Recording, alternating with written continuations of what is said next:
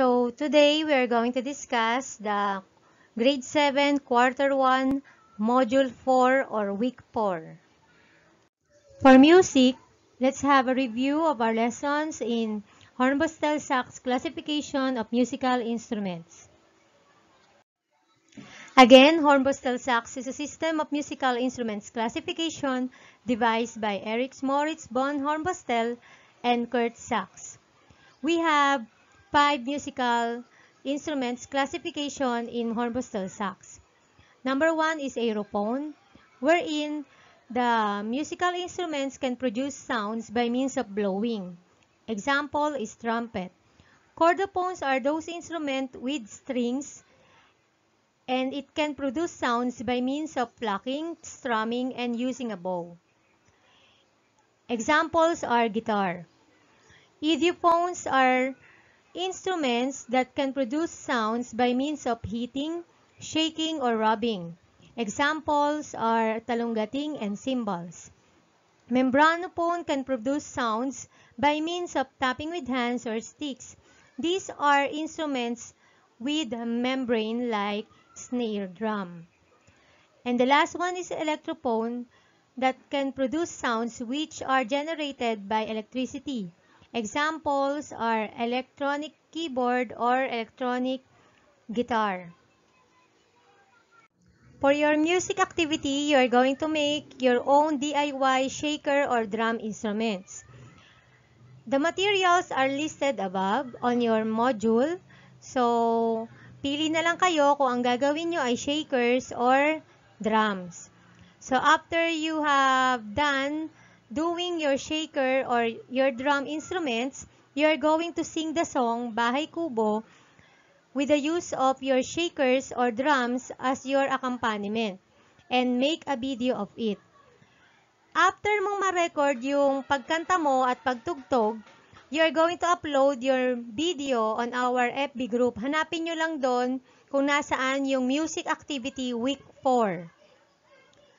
And then, you're going to answer the guide questions while doing your sound exploration. Letter A, what have you noticed about the sound produced while shaking improvised shakers? Which improvised shakers or drums instruments produce thick and thin sound? Why? Letter C, what is your usual expression while singing and playing the shakers or drums? Again, you are going to upload your answer on our FB group, Music Week 4. For our online activity and quiz, ready your ballpen or pencil as well as your paper to write your answer.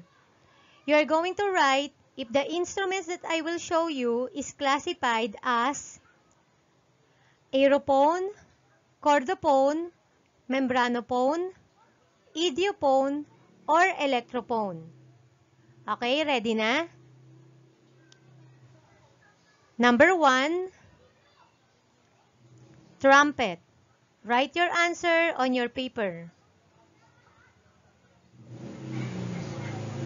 Number 2, dabakan.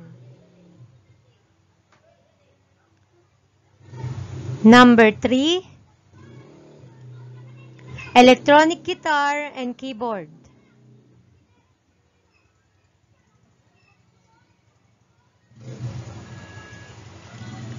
Number 4, angklung. Again, write your answer on your paper.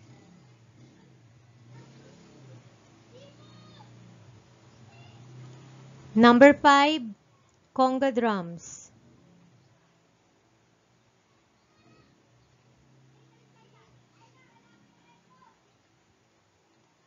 Six, viola.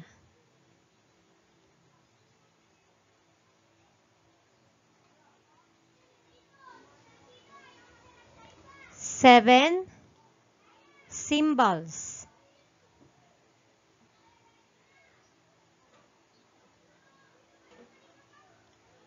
8, French horn.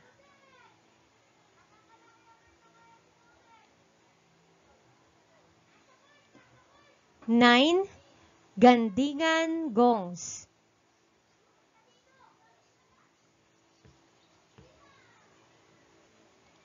And number 10, harp. Write your answer on your papers and we are going to check that after the lessons. For our next online activity or quiz, again, write your answer on your module or on your paper.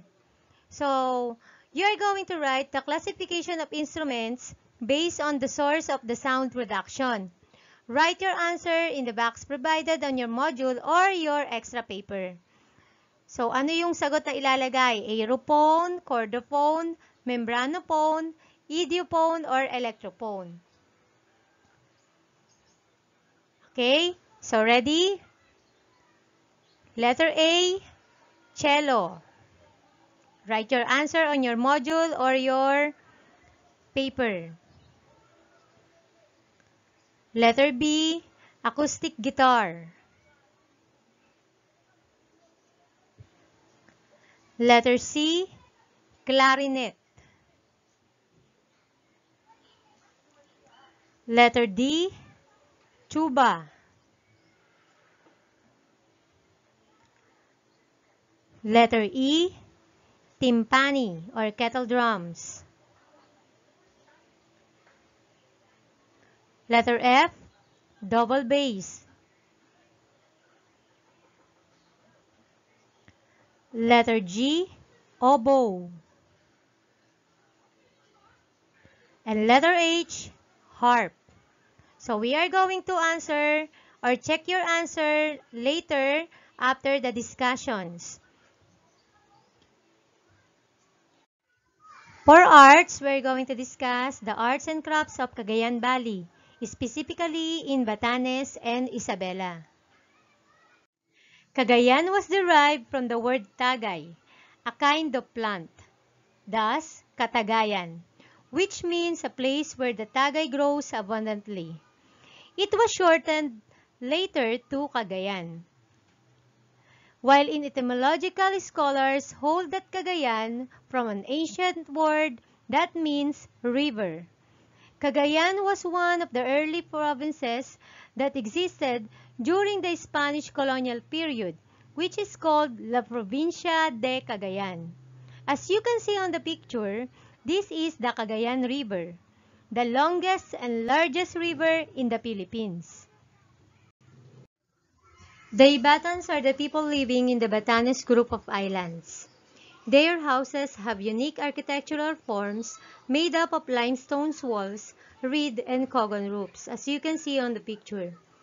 The designs and materials are chosen because they are strong enough to withstand the numerous typhoons and earthquakes that hit the group of islands because of its geographic location. Bakul is a headgear used by the Ibatan women to protect them from the heat of the sun and the rains. The men, on the other hand, wear soot, a rain cape made from fronds that cover the upper part of the body down from the neck. This special clothing is made up of woven fibers of the buyaboy palm, a plant similar to coconut.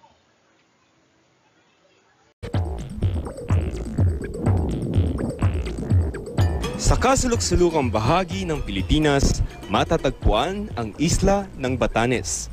Madalas bagyuhin dahil napalilibutan ng karagatang Pasipiko at West Philippine Sea. Pero handa raw ang mga Ibatan sa anumang unos. Ang kanilang panangga, ang mga bahay na bato. Gawa ang pader sa malalaking bato at corals na makikita sa dalampasigan, habang ang bubong gawa sa cogon grass na may kapal na halos 1 metro. Ang ganda ng bahay na to, itong stone houses na to, adaptable din po ito ng yung panahon, yung lamig. Kapag panahon ng tag-araw, malamig po siya sa loob. At panahon ng taglamig, warmer po siya sa loob, mainit po. Sa Basco, matatagpuan ang pinakamatandang stone house sa Batanes, ang House of Dakay. Tinayo noong 1887 at isa sa 5 stone house na nakaligtas sa malakas na lindol na tumama sa isla noong 1918. Isabela is one of the largest provinces in the Philippines. It is located in the Cagayan Valley region.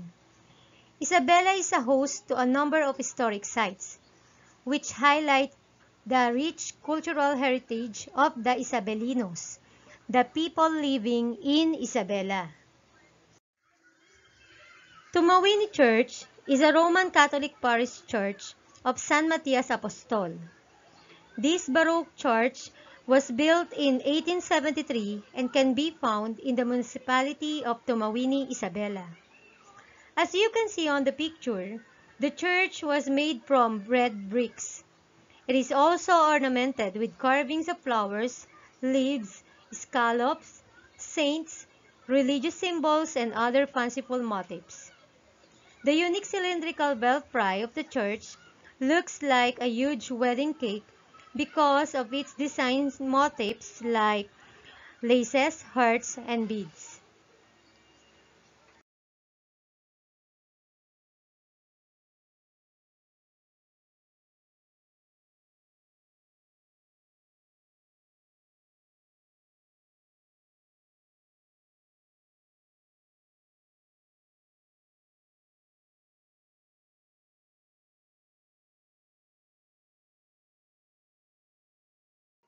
For your arts activity, you are going to make a paper beads accessories. The materials needed and the step-by-step procedures were already written on your module. So, ganito yung makikita kong final product. Ayan. Dito sa inyong paper beads accessories, naglagay na rin ako dito ng mga sample patterns na pwede nyong gamitin para sa inyong paper beads accessories. Nandito na rin yung mga pictures kada steps. So, dun sa varnish, kung wala kayong varnish, pwede kayong gumamit kung meron kayong transparent or glittered nail polish para medyo kumintab yung inyong beads. Again, after nyong gumawa nito, i-upload nyo ang finished product while holding your artwork on our Facebook group, Art Week 4. Do not forget to document by picture or video the step-by-step procedures of your artwork. Answer the Check Your Understanding in Arts after you are done making your paper beads accessories. You can write your answer on your module, kung kasya, or sa paper or notebook, and then post it on our Facebook group.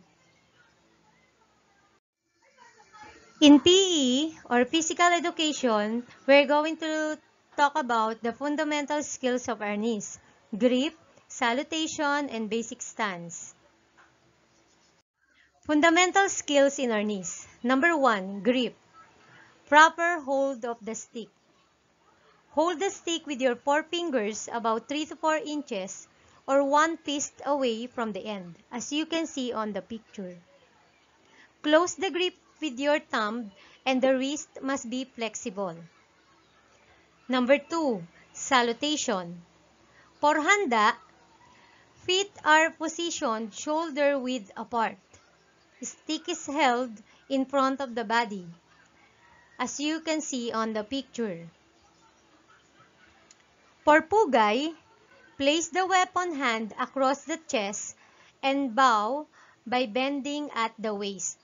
Please refer to the picture on your module or on the screen.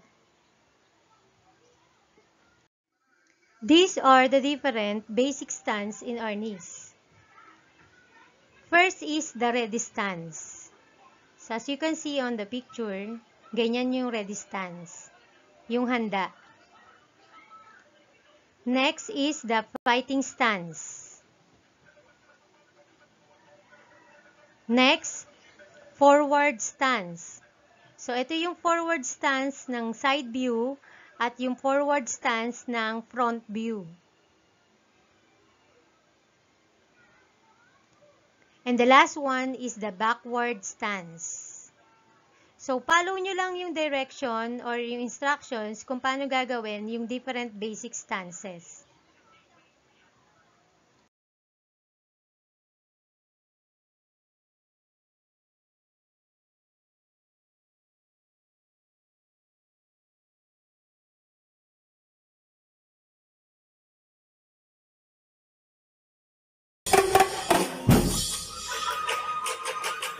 Harness basic stance. Attention! Stand straight holding the baston in front of the body with the feet closed. Pugay salute. Place the weapon hand across the chest. Bow by nodding forward. Ready to perform.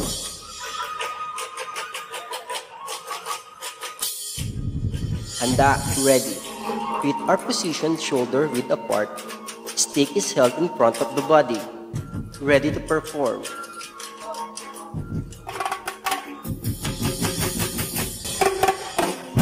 Handa sa paglaban, fighting stance. Open legs in a stride position, both knees slightly bent, toes facing forward, weight evenly distributed on both feet. Ready to perform. This is a side view performance. Forward stance. 1 foot step forward, back leg kept straight, rear foot is held at 45-degree angle. Keep the front knee bent. Weight is evenly distributed on both feet. Ready to perform. This is a side view performance.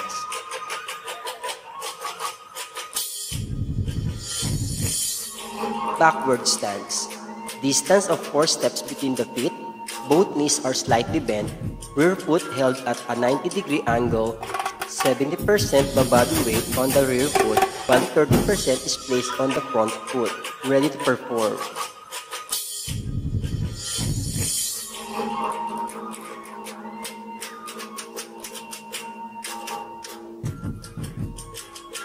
You are now ready to take the performance test. Congratulations!